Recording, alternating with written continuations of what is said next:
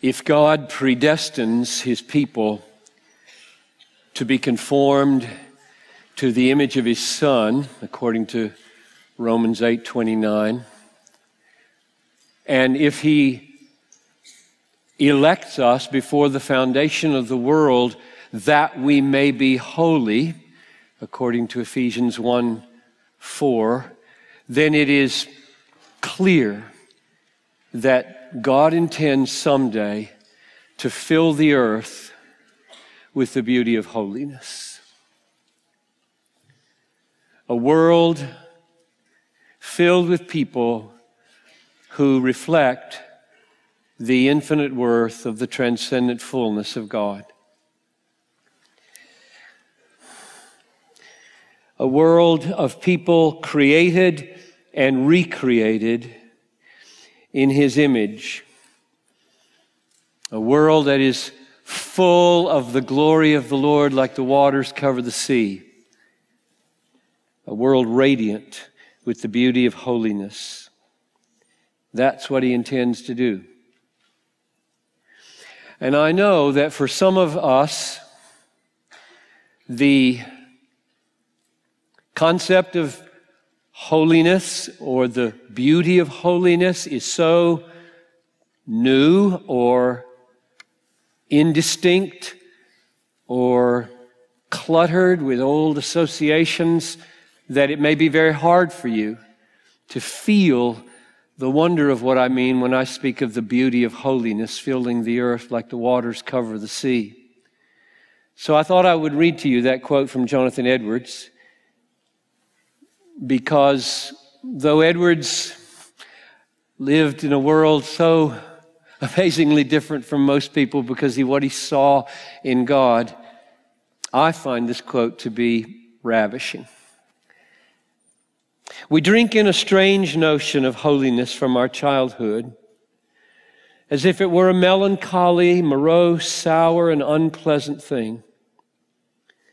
But there is nothing in it but what is sweet and ravishingly lovely. 'Tis the highest beauty and amiableness, vastly above all other beauties. 'Tis a divine beauty, makes the soul heavenly and far purer than anything here on earth. 'Tis of a sweet, pleasant, charming, lovely, amiable, delightful, serene, calm, still nature. 'Tis almost too high a beauty for any creatures to be adorned with. It makes the soul a little sweet and delightful image of the blessed Jehovah. Oh, how many angels stand with pleased, delighted, charmed eyes and look with smiles of pleasure upon their lips, upon the soul that is holy. How may they hover over such a soul to delight to behold such loveliness. What a sweet calmness, what a calm ecstasy doth it bring to the soul. How doth it make the soul love itself? How doth it make the pure, invisible world love it? Yea, how doth God love it and delight in it? How do even the whole creation, the sun, the fields, the trees, the love a humble holiness? How doth all the world congratulate, embrace, and sing to a sanctified soul? It makes the soul like a delightful field or garden planted by God, where Jesus is the sun. The blessed beams and calm breeze are the Holy Spirit.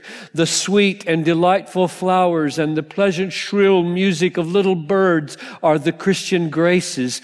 Oh, like a little white flower, pure, unspotted, and undefiled, low and humble, pleasing and harmless, receiving the beams, the pleasant beams of the serene sun, gently moved and a little shaken by a breeze, rejoicing as it were in a calm rapture, diffusing around a most delightful fragrancy, standing most peacefully and lovingly in the midst of all the other flowers around about. Some people have seen the beauty of holiness, and I want you to. And I want to. What is it? It is, as we have seen, in God, the beauty of holiness in God is the infinite worth of His transcendent Trinitarian fullness, along with the perfect harmony between that infinite worth and all of His feelings and all of His thoughts and all of His actions. None of God's acts contradicts the supreme value of His transcendent fullness. There is perfect consistency. Without exception, without interruption, God's acts perfectly express the infinite worth of the transcendent Trinitarian fullness of God. The beauty of God's holiness is His perfect harmony, the perfect harmony between all that God does and the infinite value of all that He is. The beauty of holiness in God is the perfect harmony between all that God does and the infinite value of all that God is. Harmony. In us, therefore, the beauty of holiness is similar. Be holy, for I am holy, we saw. God disciplines us that we may share His holiness.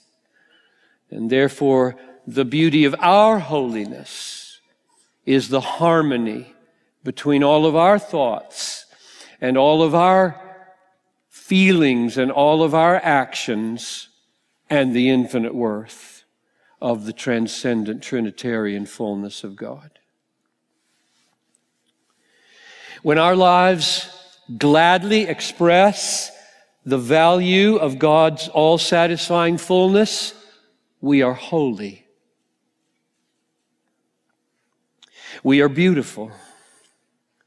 The only thing ugly in the world, the only thing bad in the world, in fact, the meaning of ugliness and the meaning of badness is the failure to reflect the infinite worth of God's transcendent fullness. That's the definition of bad. Wrong, evil, ugly. The failure to express gladly and fully the infinite value of the transcendent Trinitarian fullness of God. That's the meaning of bad. And the opposite is called holy. Wherever our emotions and our thoughts and our deeds show forth the infinite worth of God's transcendent Trinitarian fullness, we are holy, and the beauty of holiness is shining. Someday, that is what will fill the whole earth. This is my oldest son's 40th birthday. I was sitting on the couch this morning thinking about his growing up in that house. And I looked out the window at the magnificent yellow tree in my front yard. It's magnificent for about 3 days. And there's a lesson in that. And it was beautiful. The sun was just blazingly bright on those leaves. And I thought, oh God, the beauty of holiness trying to break through on my life. You trying to say something to me this morning about the beauty of holiness that I long for all my children to know and all of you to know. That someday that tree and what just was spectacularly beautiful to me this morning will be such a dim reflection of what is going to fill this earth like the waters cover the sea. God is going to fill the earth with the beauty of holiness by filling the earth with saints, holy ones. And they will shine like the sun in the kingdom of their Father, Matthew 13:43. You will shine like the sun in the kingdom of your Father. And all that is evil will be cast into outer darkness, and the new creation, the new universe will have nothing of sin in it and no misery in it. And all the ransomed church of God will be saved to sin no more and be only holy. And what a beautiful society that will be. Paul speaks of it as the freedom of the glory of the children of God, Romans 8:21. Freedom from all sinning. Imagine it. Imagine it. You won't ever sin again. Not a thought, not a feeling, not a deed with any little increment of evil in it. And nobody around you will either. And there'll be no misery of any kind. Only the beauty of holiness, the perfect reflection and expression of the infinite value of the Trinitarian fullness of God. And then the whole creation, he says there in Romans 8, the whole creation, not just the millions of saints who have been sanctified and glorified into the image of God, but all creation will be brought into the freedom of the glory of the children of God, so that we have a playground called the universe, suited for saints, sinless saints.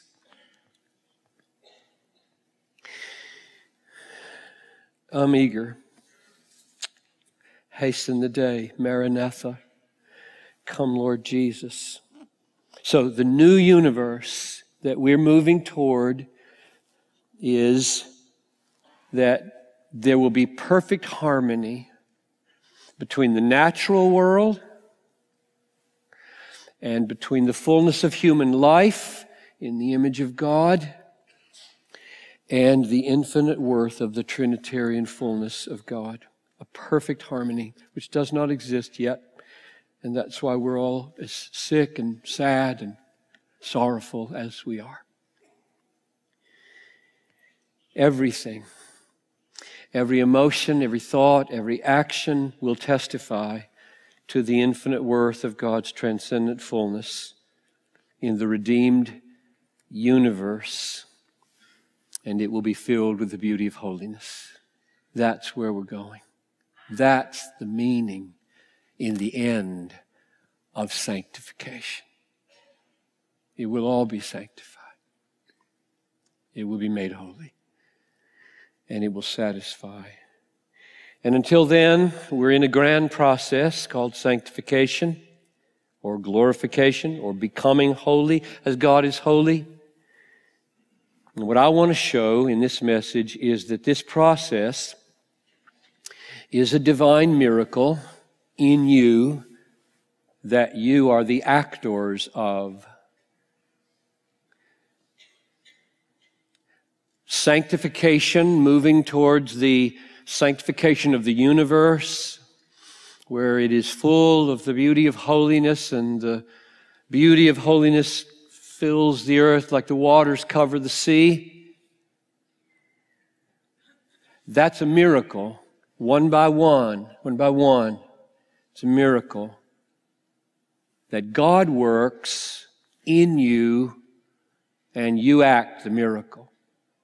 That's what I want to show from the Bible. God is fully engaged in bringing your life and this world to its appointed destiny of holiness. Fully engaged. God is totally engaged in your life and in this world, bringing you and it to the appointed destiny of conformity to the Son of God or to holiness. And that full engagement of God is no limitation upon your full engagement in sanctification. Rather, instead of being a limitation upon your full engagement, God's full engagement is the creation of your full engagement.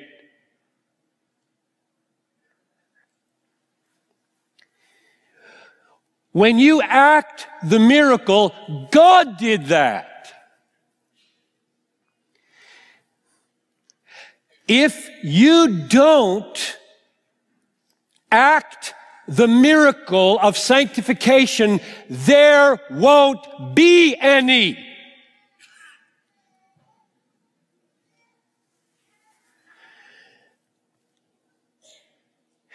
God's sovereign enablement of holiness does not contradict the act of human duty. It creates it. When God opens the eyes of the blind are the ones who see. When God gives strength to shriveled legs, the lame do the walking. When God touches the ears of the deaf, it is the deaf who do the hearing. When God calls Lazarus from the grave, Lazarus walks out on his own 2 feet, 1 step at a human time.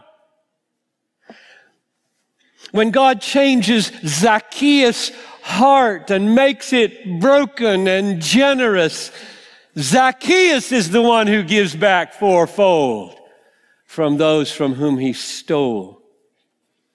When God fills you with compassion, you are the ones who exercise your will to feed the hungry and visit the sick and clothe the naked and take in the refugee. You do that miracle. When God gives you merciful humility, you turn the other cheek.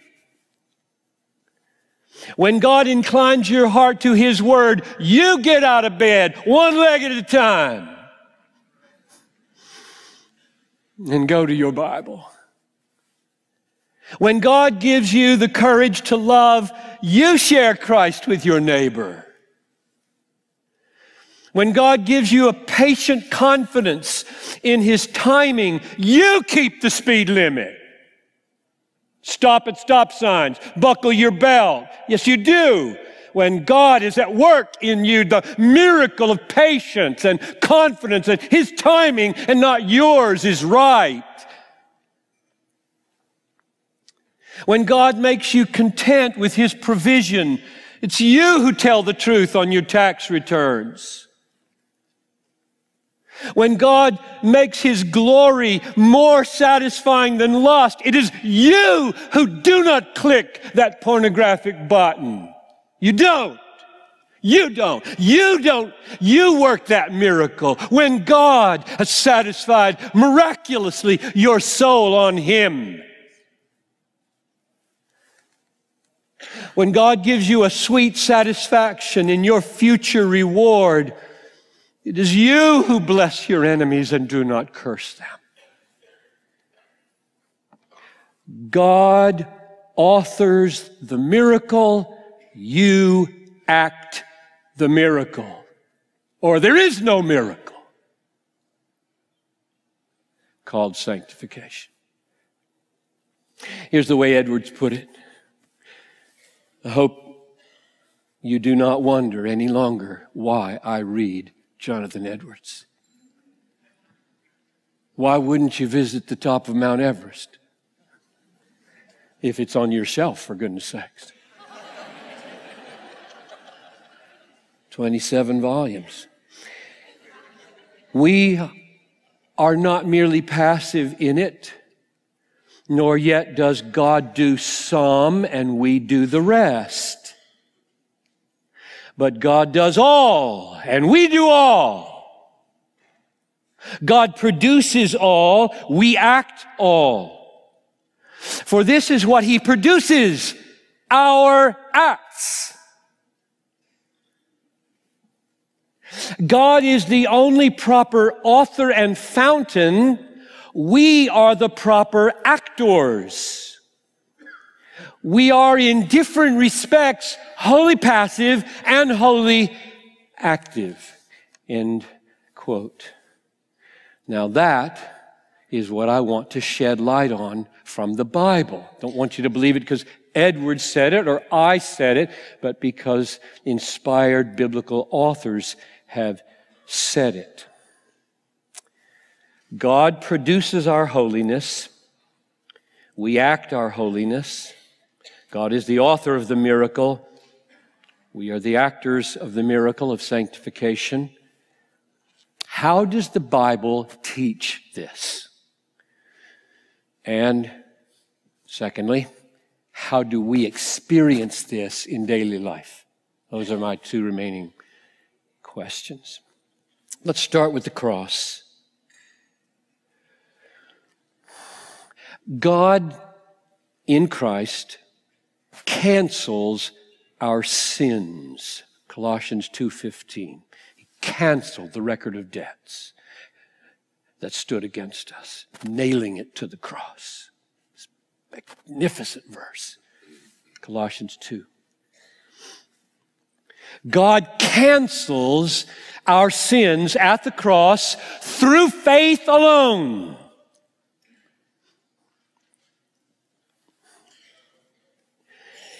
And then we conquer canceled sin by the power of the Holy Spirit.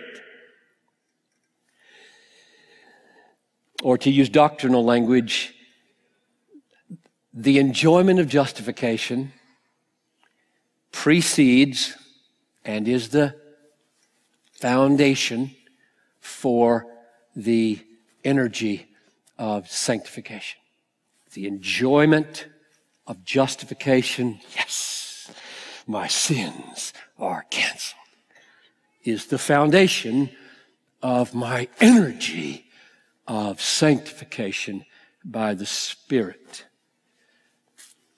And it's crucial that we start here and that we not get this backward. Jarvis Williams began with this point, just underlining the importance of what he said. If you reverse that, sanctification and justification, you have another religion. It's not Christianity anymore. Charles Wesley taught us rightly to sing, "He breaks the power of canceled sin." Right? When he said that, taught us to sing that magnificent line, he was teaching us this fundamental truth of how the cross relates to sanctification. The cross cancels sin, and then on the basis of the cancellation, we break its power. He breaks the power of canceled sin. There is no gospel, and it is unsingable to switch it around. He cancels the guilt of conquered sins. Is horrible heresy, another religion. He doesn't cancel the sins you've conquered. You conquer the sins He's canceled. That's the gospel. That's Christianity. That's the mystery of sanctification. Here's the way Paul puts it. Romans 6, verse 5.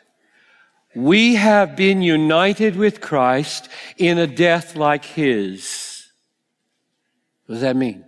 We have been united with Christ in a death like His. That means that when He died,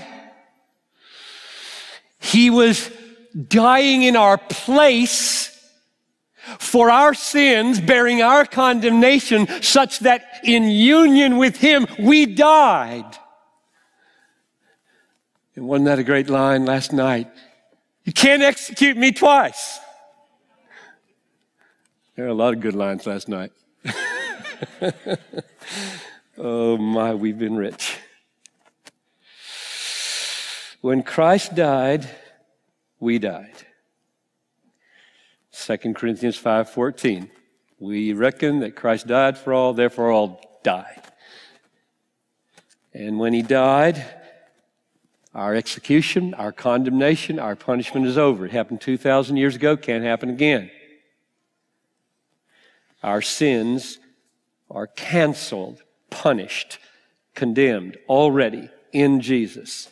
Now, that was Romans 6:5. Here's Romans 6:12. Let not sin therefore reign in your mortal bodies. Dethrone it. Kill it. Because it's canceled. That's the order. Break the power of canceled sin. So the death of Christ in our place is always foundational to our defeat of sin. The basis of our conquering sin is Christ canceling sin. Or to put it another way, the only sin that you can conquer is a pardoned sin.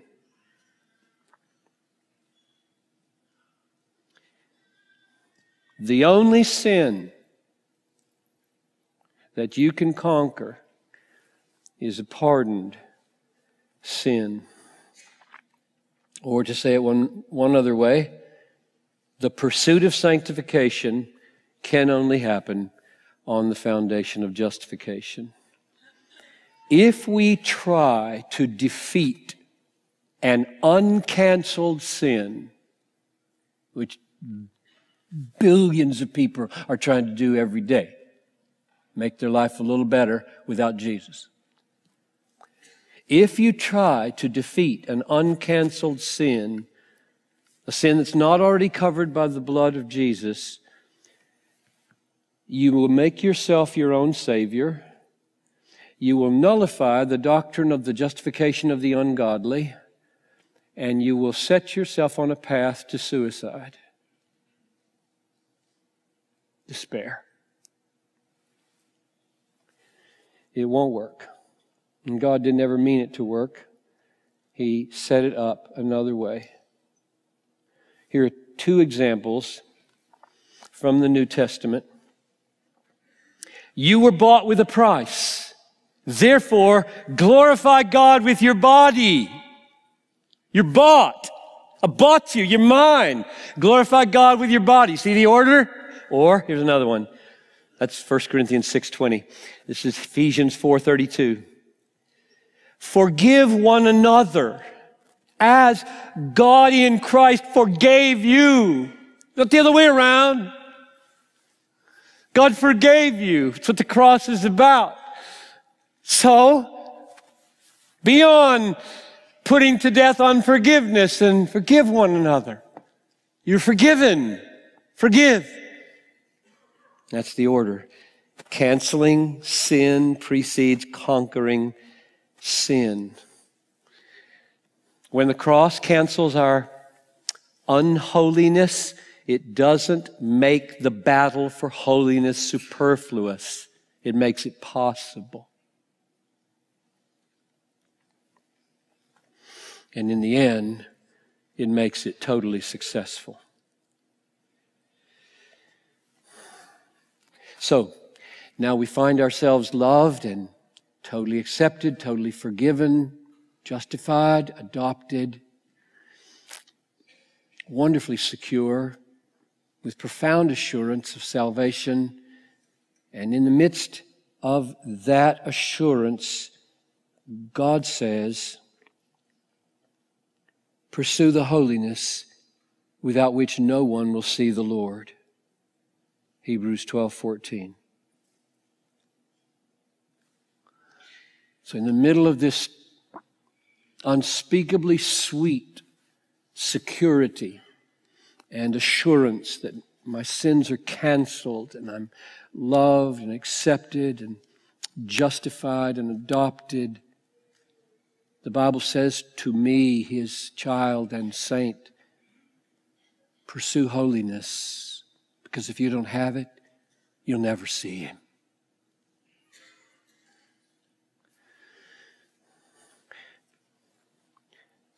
Strive to enter through the narrow door. For many, I tell you, will seek to enter and will not be able. Luke 13:24. Whoever says, I know Him, but does not keep His commandments is a liar, and the truth is not in him. 1 John 2:4. In other words, conquering canceled sin is essential to be finally saved. Conquering canceled sin is essential to be finally saved.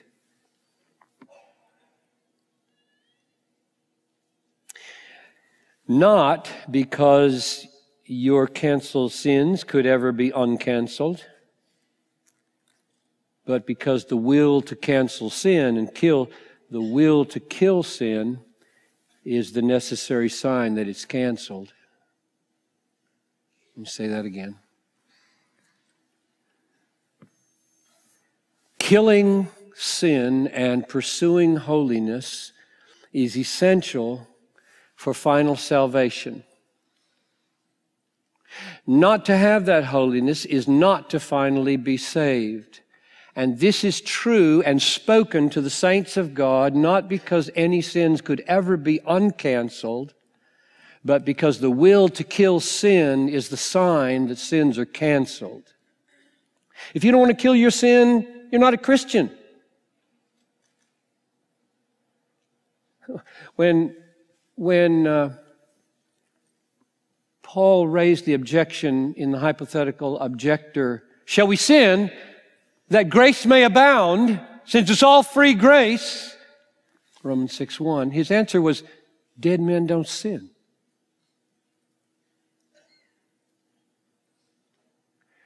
Now, you know I'm not speaking perfectionistically. You know that, don't you?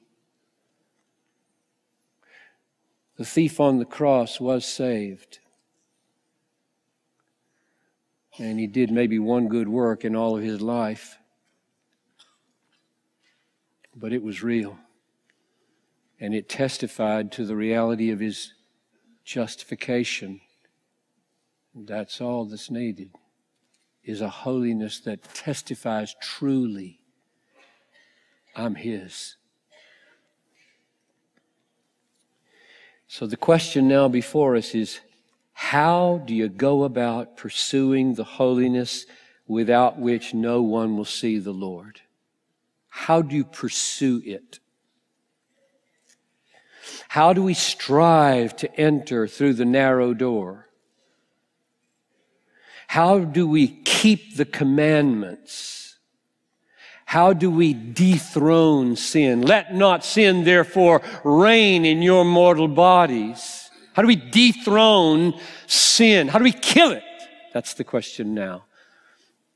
And there's a sequence of passages that I'm going to follow that make the answer, I think, gloriously clear and gloriously thrilling for the way God has called us to do this. Let's start with Romans 8:13. This is really big. John Owen wrote the book Mortification of Sin on the basis of this one verse because of how important it is, and I recommend that book to everybody very highly. The Mortification of Sin by John Owen. Here's what the verse says. If you live, so he's talking to the assured, happy, secure believers in Romans 8, the great 8. No more secure place in the Bible than Romans 8. No greater assurance of salvation anywhere in the Bible than in Romans 8. And in the great 8, Paul said, if you live according to the flesh, you will die. But if by the Spirit you put to death the deeds of the body, you will live.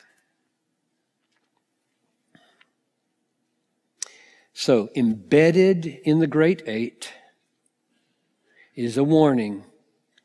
If you surrender to the flesh, if you decide you don't want to make war on sin anymore, I'm done fighting. I'm just going to give myself over to the desires of the flesh, you will perish. Doesn't matter what your church history has been. Doesn't matter how many cards you signed, aisles you walked, prayers you prayed. You will perish. Because your sins were not canceled and you're not in union with Jesus. People in union with Jesus don't quit fighting.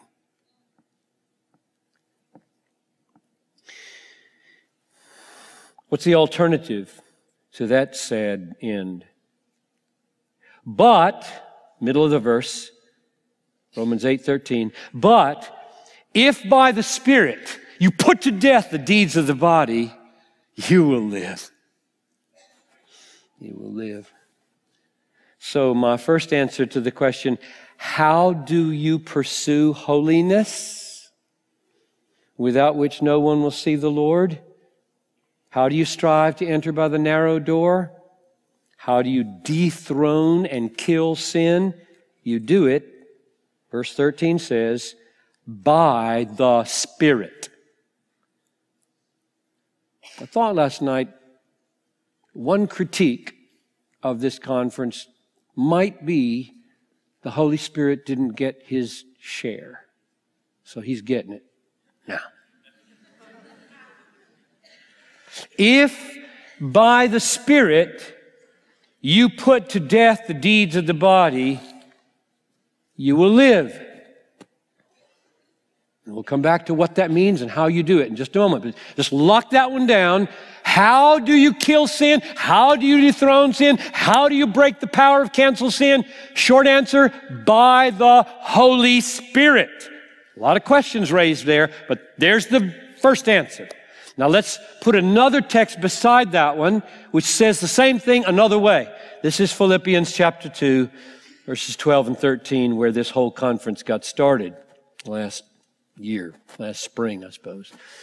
Therefore, my beloved, as you have always obeyed, so now not only in my presence, but much more in my absence, work out your own salvation with fear and trembling, for it is God who is working in you both to will and to work for His good pleasure.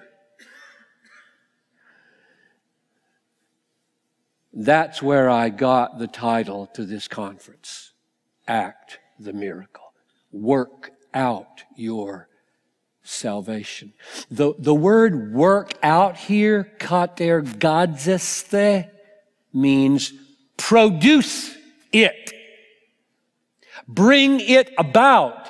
Effect it. Listen to these uses just to give you a flavor. Romans 5:3, suffering produces endurance. Romans 7:8, sin produced in me covetousness. 2 Corinthians 4:17, this affliction is producing in us a weight of glory. 2 Corinthians 7:10, worldly grief produces death. James 1:3, the testing of your faith produces steadfastness. That's this word over and over again. Katergadziste, produce your salvation. Bring it about. That's scary. That's heretical almost. It's just biblical. It's what the Bible says to do. And Peter O'Brien, in his commentary on Philippians, uses these words. He says it means pursue it with continuous, sustained, strenuous effort, unquote. So, as dangerous as the language is, and we must be careful when we hit upon dangerous language, it's here, and we must come to terms with it. Bring about your salvation, produce your salvation, effect your salvation with continuous, sustained, strenuous effort. Now, clarify. When it says salvation, most of us probably tend to jump immediately to the conclusion that all is meant here is the big final event of whether we make it or not to heaven. I doubt it. You know, salvation means deliverance, and it's the whole process. And I think here, in the context, he doesn't just mean make sure your final salvation happens. That's true, because sanctification is an essential step towards that. Rather, I think he means work out your salvation from sinning.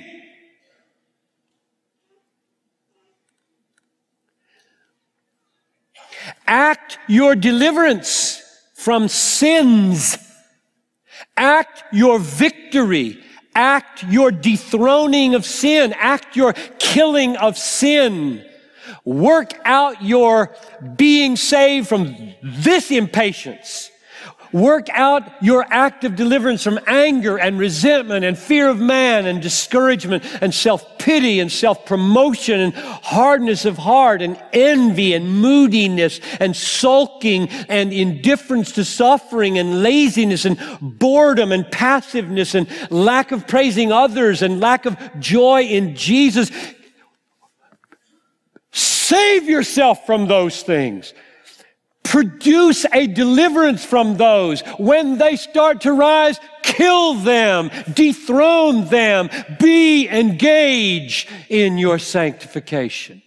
That's what I think he means. Work the miracle. So, Romans 8:13 said, do this, put sin to death by the Spirit. Philippians 2:12 says, bring about your salvation from sinning because God is the one working in you to will it and work it. This should be breathtaking. The creator of the universe in me, producing a willing, producing a working, which I get to act. Awesome. I mean, facing any temptation, picture it. Whether it's pornography or impatience or tooting a horn in traffic or going over the speed limit or saying something crappy to your wife or whatever it is, at that moment, you are on the brink of having the creator of the universe work in you a killing of that temptation so that when you act that miracle, God Almighty did that. If you ever wonder why the words fear and trembling are used here, you know, I used to read that and think it primarily meant, well, you might not succeed, you better be afraid, you know, or something like that. If you track down that phrase, fear and trembling, It's just generally used where God is present. If God is near you, you tremble. You do. It's like, God is here. And guess what? He's here to work miracles in you. He's here to kill your sin, not you. And therefore, the fear and trembling is like you have when you're in a cable car 10,000 feet above some Swiss valley. Like, wow, this cable could break. No. Just relax and enjoy the scenery. God is in your heart. I mean, be amazed. Would you please be amazed tomorrow morning that God wants to kill your laziness? God in you. So by the Spirit in Romans 8:13, and because God is in you at work to will and work his good pleasure in Philippians 2:12, I'm saying that's the same. That's the same thing.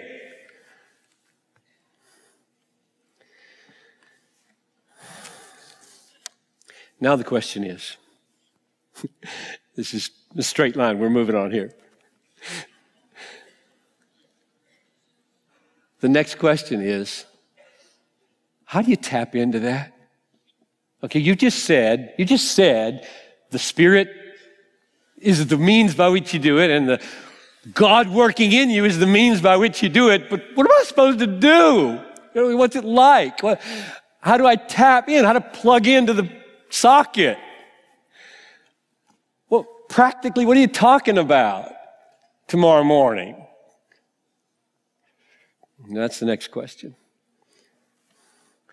When it says, by the Spirit, we kill sin or pursue holiness, or because God is at work in us, we act the miracle. Here's my answer to this question. Galatians 3:5. I don't think it could be clearer. This is why I'm so excited about this message. This message to me is just clear. I hope it's clear to you. How these questions are answered in the New Testament are clear. It's clear what we're supposed to pursue in holiness. It's clear that sins have to be canceled. It's clear that we're supposed to break the power of canceled sin. It's clear that we're supposed to do it by the Spirit. And now listen to how clear this is. This is Galatians 3:5. Does he who supplies the Spirit to you and works miracles among you do so by works of the law? No. Or by the hearing of faith? Yes. So what's the answer to how you tap into the supply of the Holy Spirit coming into your life to will and to work his good pleasure? Miraculously. Answer, by the hearing of faith. That's the answer. Whatever it means, that's the answer. So we got other questions to ask, right? We're still on the line. We're not going to leap to any lily pad here.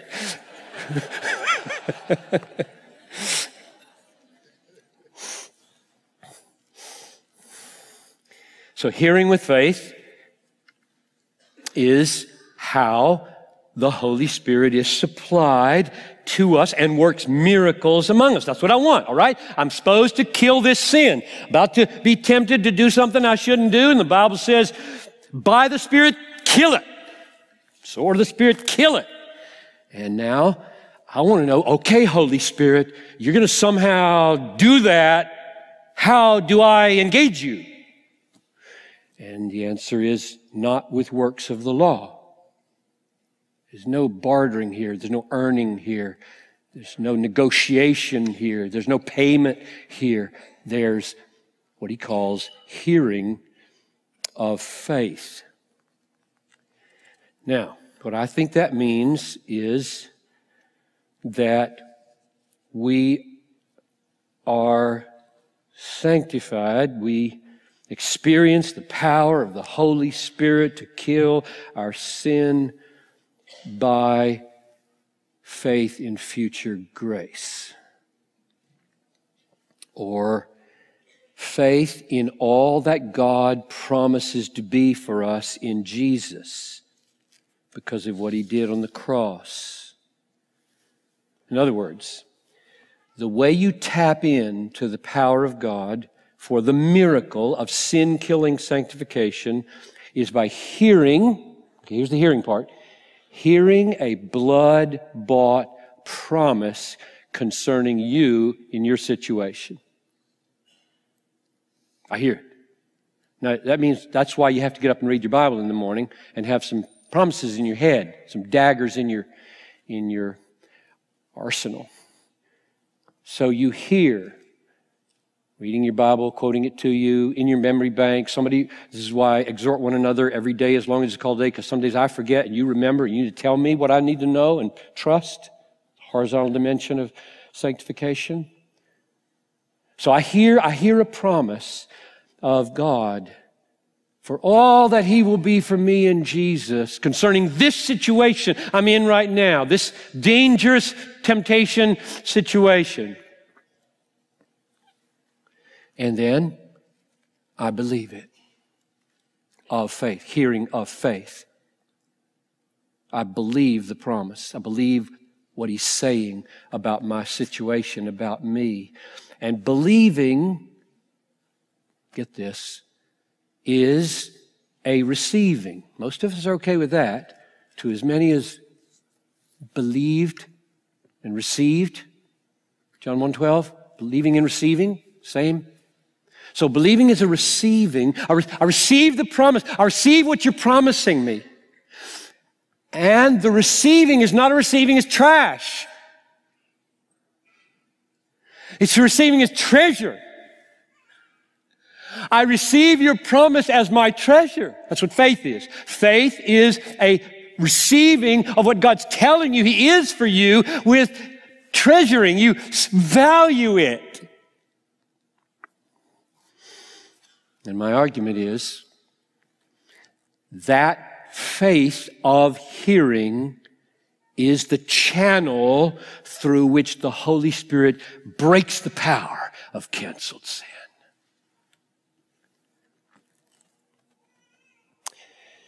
The Holy Spirit awakens and moves through that faith in God's promise. And that's the power to break canceled sin. It dethrones sin. Sin loses its compelling grip because faith has embraced the promise of God as a superior satisfaction, a superior treasure than what sin is promising you. Sin is promising you, if you lie about your tax form, you have, a few more $100. That will make life go better for you. That's a lie. That's an enticement. Lying will make things go better. That's a lie. It's an enticement. It offers a pleasure to you. At that moment, you receive the promise from Hebrews 13. Keep your life free from the love of money. For God has said, I'll never leave you. I'll never forsake you. Therefore, we can confidently say, the Lord is my helper. I will not fear. No, I'm going to tell the truth. And Satan falls. And sin is defeated and dethroned. How? I believed a promise. God is more valuable. That promise is true. I have a treasure 10,000 times better than a few $100 by lying. Give me a break, Satan. You can do better than that. This is the way it works. This is the way you put to death the deeds of the body by the Spirit. That is, by the hearing of faith in the promise of God that He and His future are more satisfying than anything sin could offer you.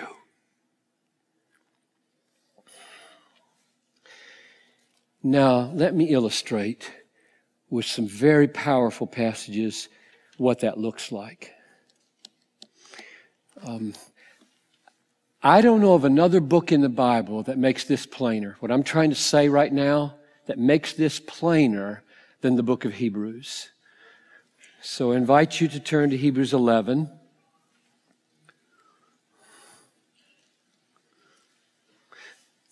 Let me do a little summary here so you can see the line we're on.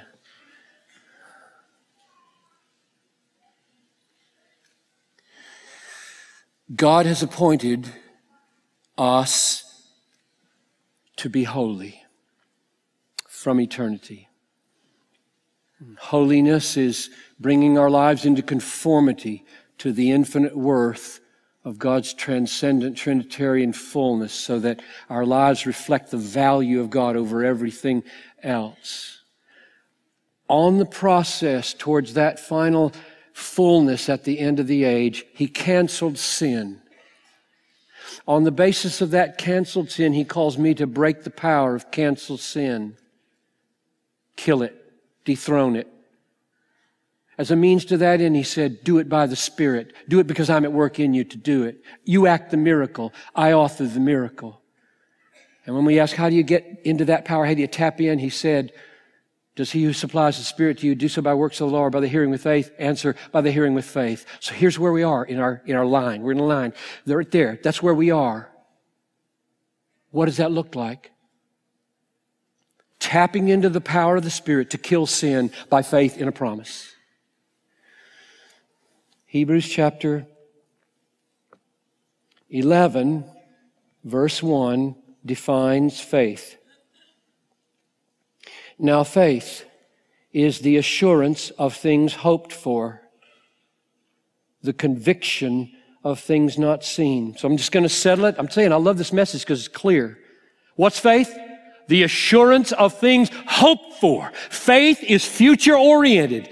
You promise me something, I'll believe it. Now faith, that doesn't mean faith has no backward glance to the cross where all of that was bought. It's just not the focus. When you talk about killing sin, which is what chapter 11 is about, by faith Abraham went out and obeyed. This is what it means. By faith, Abel offered a right sacrifice. By faith, Sarah gave birth. By faith, Samson. By faith, by faith. The way all these people did acts of righteousness, holiness is this faith. This faith. Don't bring anything else in right now. Just that faith. The assurance of things hoped for. Or look at verse 6. Without faith, it is impossible to please Him.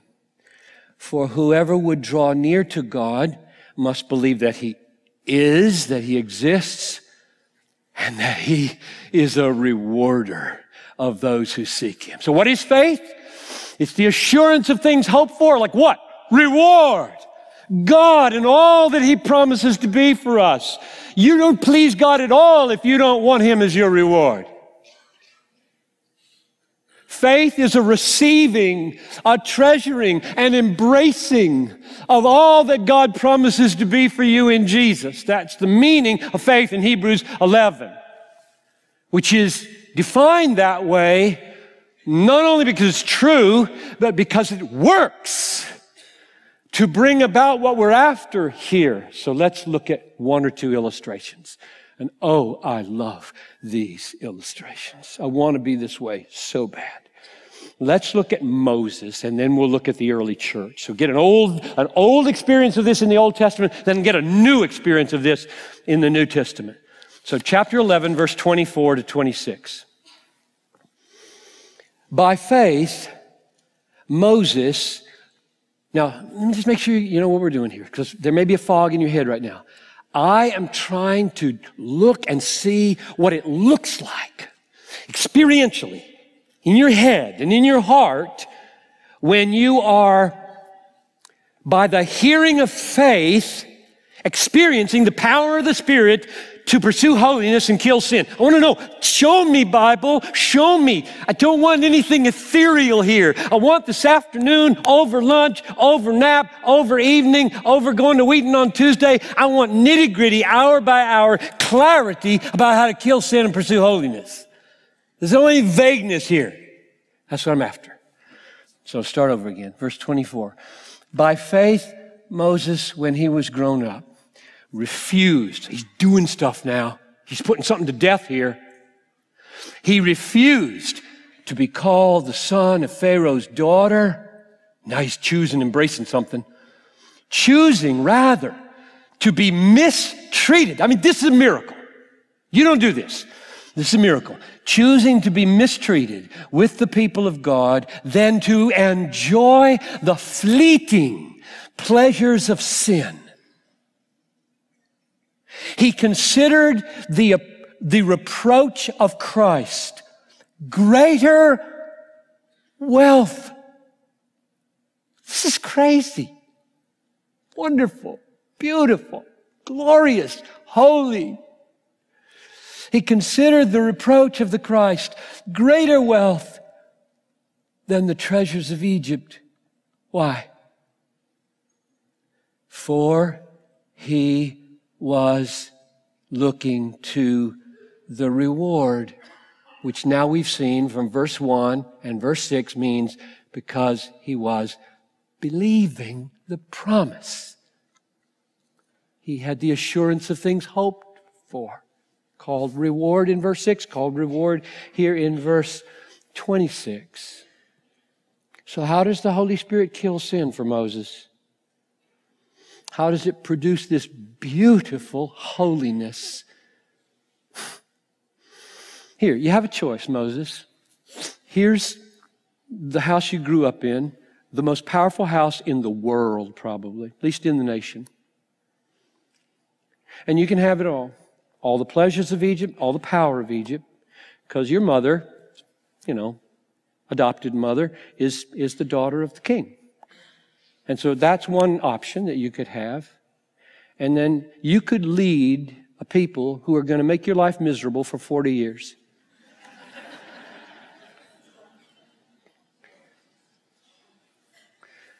And he chooses to lead a people. You love your church, guys? Talk to pastors. You love your church?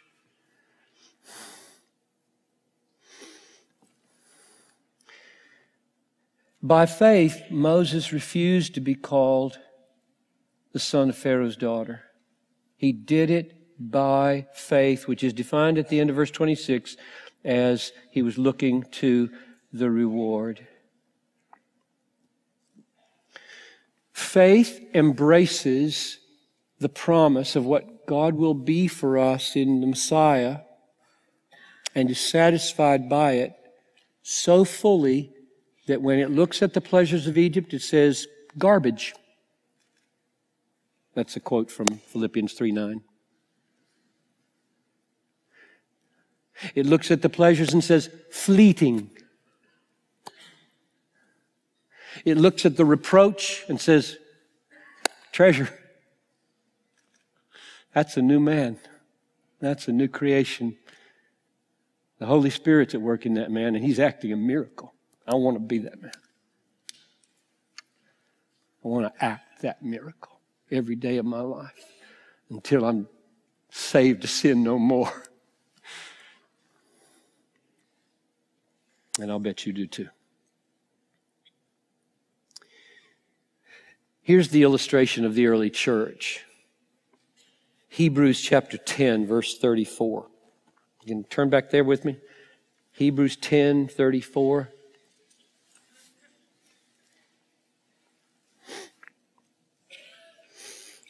How did they kill the sin of fear and greed and selfishness?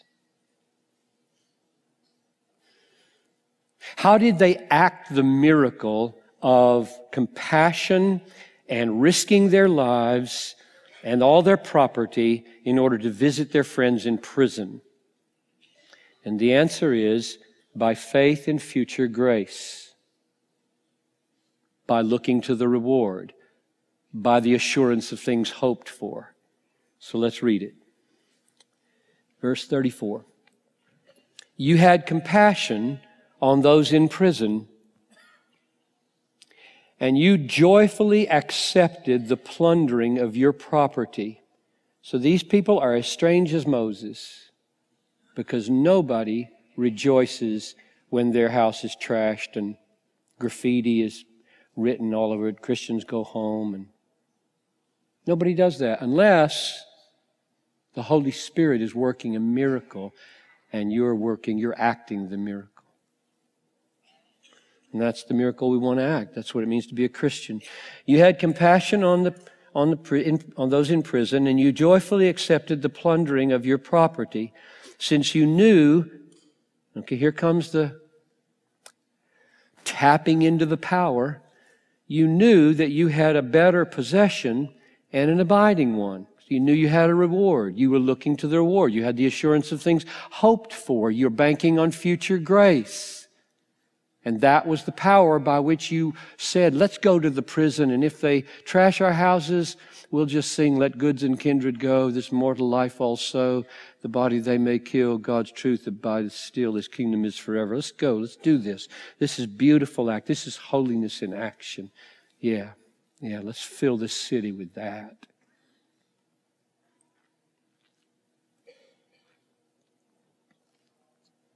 Does He who supplies the Spirit to you and works miracles among you do so by works of the law or by hearing with faith? Answer: He pours the Spirit out to work miracles among you by hearing with faith. And they heard a promise. What promise do you think they heard? If I stayed in the book of Hebrews to get my answer, I'd probably say Hebrews 13:5, one I quoted already. Keep your life free from the love of money, for God has said, I will never leave you or forsake you. Therefore, I can confidently say, the Lord is my helper. I'm not going to love money. I'm going to love people. That may be the one they listened to. They heard, and then they believed, and then they went to the prison, and their houses were trashed, and they rejoiced that they were able to have God and be holy. But I think it might have been another promise. Because notice that last couple of phrases in verse 34.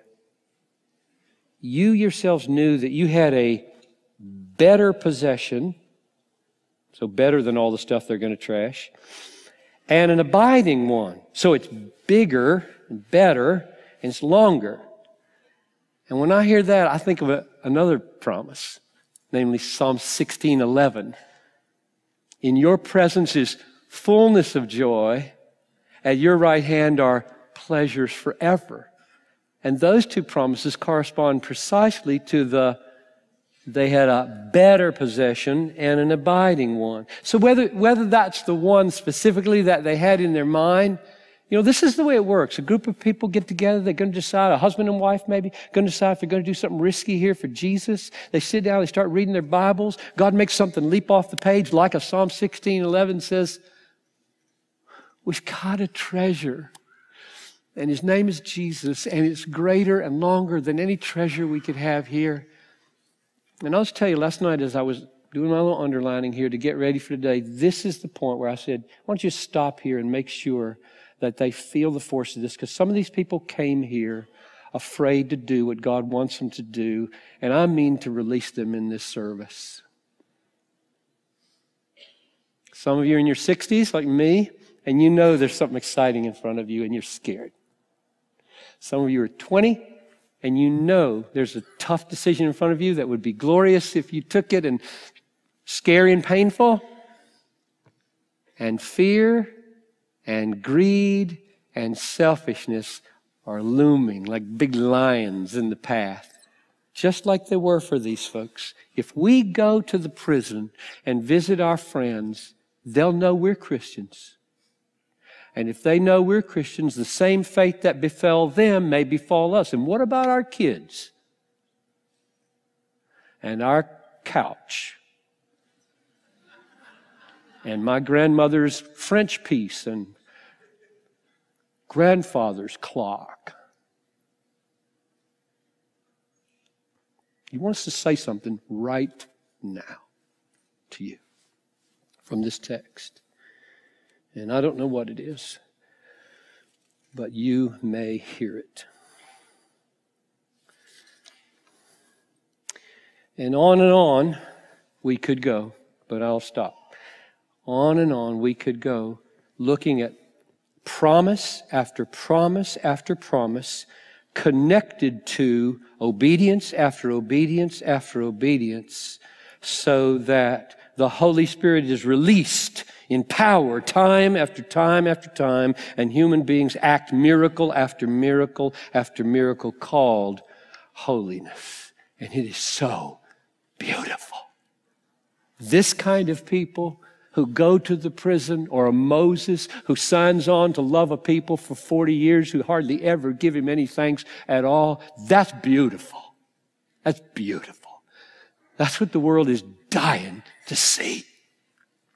Holiness like that. So let's do a recap and stop. Let's go back to where we started. The meaning of holiness, the beauty of holiness in God's children is the harmony, the concord between our lives and the infinite worth of the transcendent fullness of God. God is infinitely valuable in all that He is, high, transcendent, lifted up, self-existing in Trinitarian fellowship and fullness, infinitely valuable, and our lives are being brought into conformity to that. That's holiness, that conformity, that harmony, that concord between God's value and our thoughts and feelings and actions. And on the way to that final beauty that fills the earth, He is canceling sin once for all in Jesus Christ. And then He's calling us to break the power of canceled sin. You've died with Christ, dethrone sin. Romans 6. And He's calling us to do it by the Spirit. If by the Spirit you put to death the deeds of the body, you will live. Or to say it a different way, He's calling you to do it by banking on the fact that God is at work in you to will and to work for His good pleasure. Believe that. He's calling us to tap into that power, that miracle authoring power, by believing. Does He who supplies the Spirit to you and works miracles among you do so by works of the law? No, but by hearing with faith. Yes. Hearing a promise, believing it, receiving it, embracing it as a superior treasure because of all that God is for us in Jesus to anything sin might offer. And the Holy Spirit is awakening and moving through that act of treasuring called faith, such that the power of canceled sin is broken.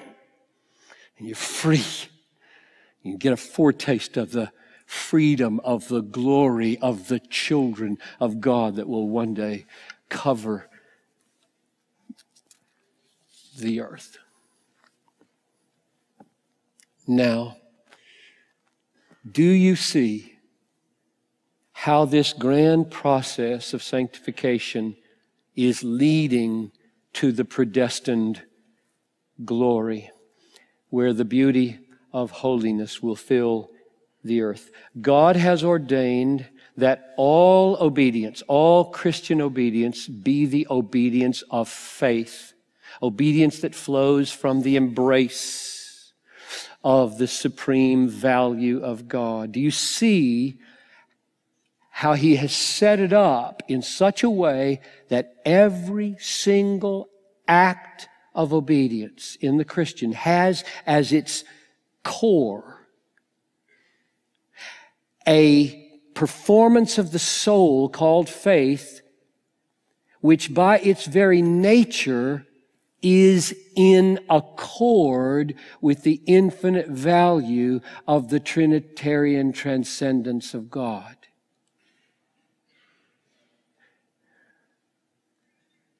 And therefore, since God has ordained that all obedience be obedience by the hearing of faith, all that obedience will reflect the supreme value, the worth, the infinite worth of the transcendent Trinitarian fullness of God. And therefore, the world will be filled with the holiness of God and of His people, because it will be filled with the obedience of faith.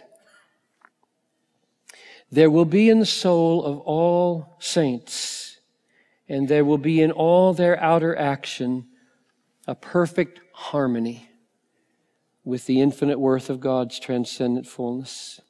Within, there will be satisfaction. This is what faith is, a being satisfied, a receiving, a satisfying all that God promises to be for us. So within you have faith, which is the essence of holiness, because it's in perfect accord with the value of God, treasuring it, being satisfied by it. And outside, you have the fruit of that faith, namely a life of beautiful love or holiness. The earth will be filled with the glory of the Lord like the waters cover the sea. That is, the earth will be filled with the beauty of holiness. Let's pray.